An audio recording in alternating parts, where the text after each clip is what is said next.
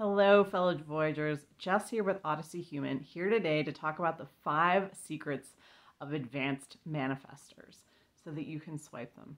Welcome to the channel. This is the place where we help you hack through the jungles of consciousness so that you can discover the hidden treasures inside of you. My friends, it's all there, ready and waiting to be activated by you. Please subscribe if that sounds good to you. We'd love to have you join the channel.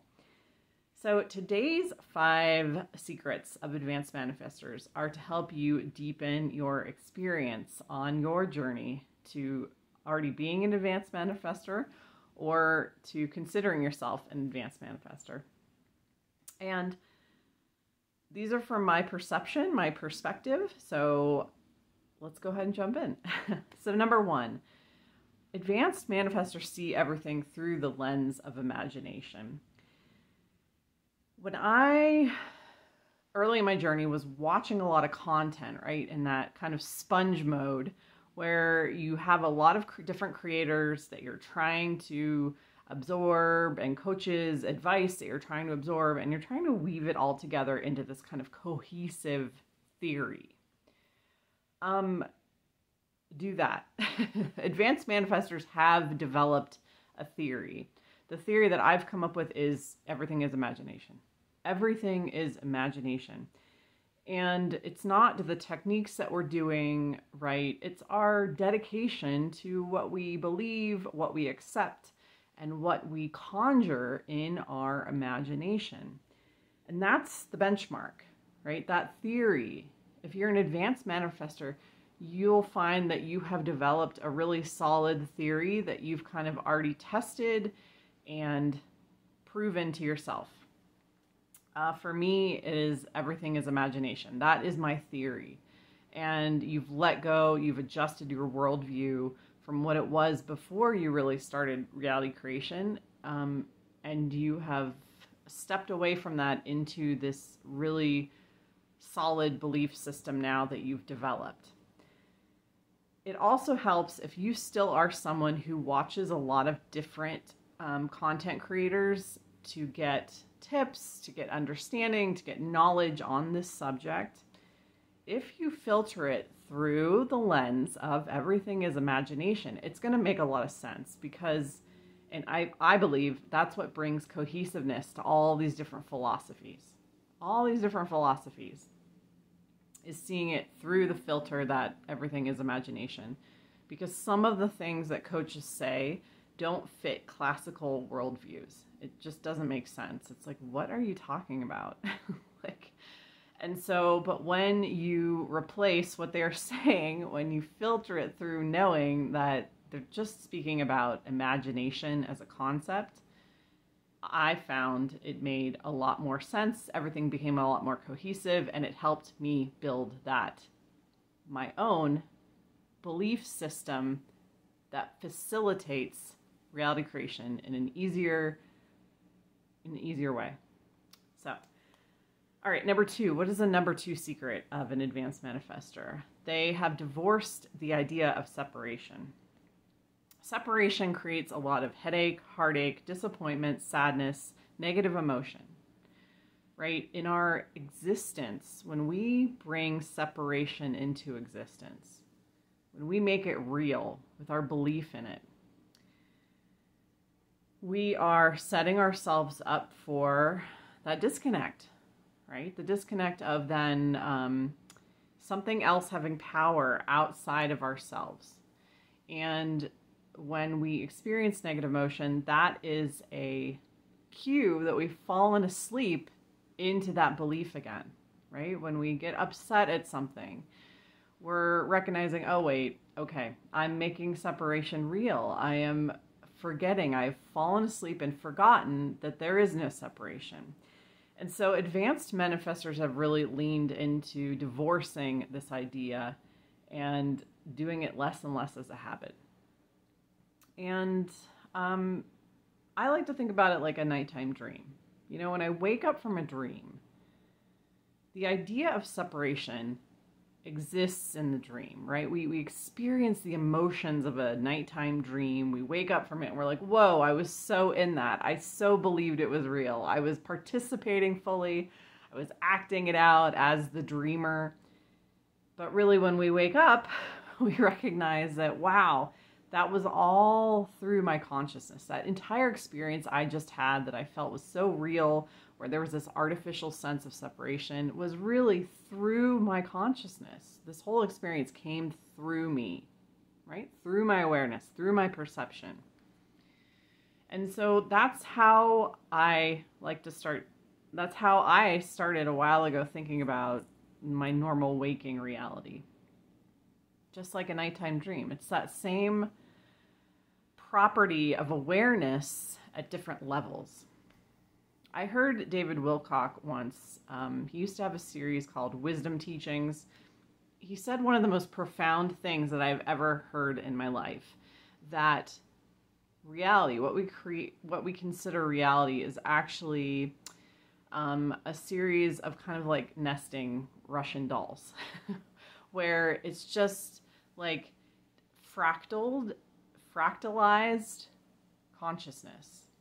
And he showed like a picture of different fractals where when you kind of travel through it and a small fractal becomes a bigger fractal, and it was like this telescoping levels of reality. And this is what I consider to be consciousness now, is that whether I'm in a nighttime dream, or I am in what we would call waking reality, or I'm in my imagination, right? These are all kind of these different layers of imagination that we're passing through, and it kind of eliminates that sense of separation, where we travel, our perspective travels through these kind of very kaleidoscopic areas of consciousness that either become bigger or smaller, depending on what we believe, right? When we're in a nighttime dream, we're totally convinced that that is what is happening to us in reality. Then we wake up and it becomes smaller. I believe this is what happens when we die, is that we wake up from this waking reality that we're experiencing, and it becomes smaller. And then our essence, our awareness, goes into another adventure, right?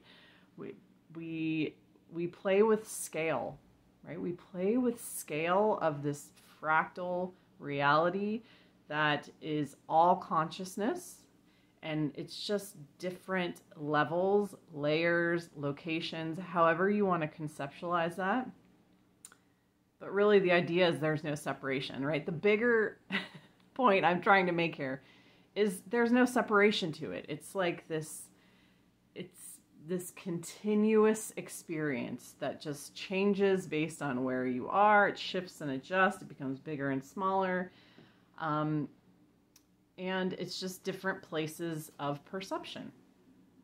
So that was a very elaborate answer for number 2, but number 2 is they've divorced the idea of separation. So divorcing that idea and recognizing that when you're in a negative emotion, a negative state, you're feeling disconnected, it's because we are looking from a point of view where separation is real. We can also look from a point of view where it is not real.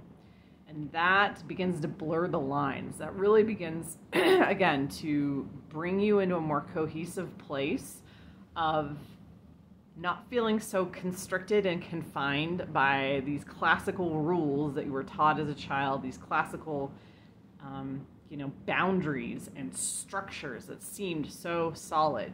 They begin to kind of melt and become more malleable. Advanced manifestors know this and play with this. Number 3 secret, they tune out society. They totally tune out pop culture, society. They have long ago stepped away from the group think of society.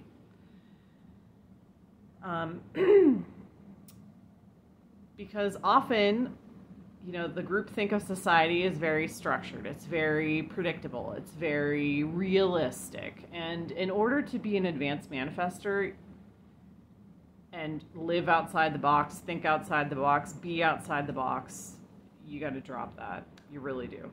They've done that. So number 4, that includes others' opinions. So in, society, what we perceive as society, we have generated in our own mind, right? Because everything is imagination. When you think about this, what we think society thinks, we have created. So that is a thought, a belief that advanced manifestors have dropped, that you can drop. And that includes, on a smaller scale, if we go down to that scale thing, the fractal analogy, number 4 is it also includes other people's opinions. Advanced manifestors see all other data,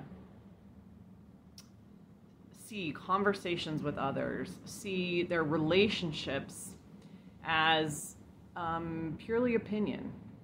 Purely opinion. Even the facts are someone's opinion. They were a scientist's opinion, and that scientist was paid by, got a grant, and they can only study things in a certain range to qualify for that grant. They're looking for specific outcomes, so really starting to see others' opinions, like the people who are in your life. And I know that we want to be accepted by our tribe. Like, of course, we want to be accepted by our tribe and our friends and our family. But really, advanced manifestors have taken that step back to develop a personal solidarity and come up with their own theories and methods, and they don't really share it anymore. That's what I've found for myself. I don't really share kind of, my deeper intentions, my deeper goals, my deeper imaginings and outcomes. I don't share them with people. Earlier I used to think, if I speak them out loud, makes them come to pass more easily, but really I don't do that anymore because, again, the amount, our perception of other people's opinions is our own, right? It's our imagination that we have used to project someone else's opinion, and then we let it influence us. So we don't have to do that anymore. We've dropped, number 4, drop that. I once started taking a PhD program, and I recognized that the textbook, as I was starting to read the first chapter of the textbook, I realized this is just this dude's opinion. This is just this one guy's opinion. And I had a really hard time integrating it into my own. And I stopped. I actually stopped. I asked for a refund. I was like, this isn't jiving with me, because I recognized that the traditional structures of education were just other people's opinions.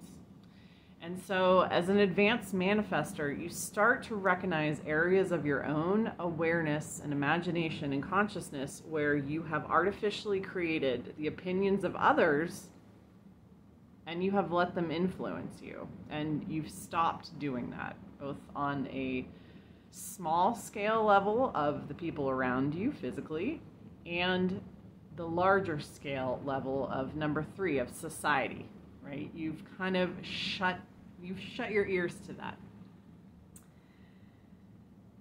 And the last secret of an advanced manifestor is they've trained their attention. Training our attention means having pure thoughts, right? Having pure thoughts. When we put a pure thought out, we have hit the mark of embodying it, believing it, bringing it about, right? Our experience is that. There is no doubt. There is no wavering when you have a pure thought. You can also call it stubbornness. I approached this in developing this skill through stubbornness, just being totally stubborn about this is what is happening. This is what is happening in my experience. This is what I believe. This is how it is. You can also call it consistency. You can call it perseverance. But it's being defiant about what you don't want. Advanced manifestors are very good about being defiant about what they don't want. They're like, okay, I see that, but my experience, my lived experience is going to be this, what I have created and chosen in imagination. And